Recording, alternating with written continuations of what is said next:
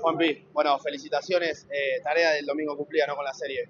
Sí, la verdad que muy contento, muy feliz, agradecido a todo el equipo, hemos hecho una gran serie, así que bueno, ahora queda lo mejor, la final y hay que poner todo. Está bien que la de Santero entró a pescar y me decía que no había podido probar tanto ritmo. ¿En tu caso?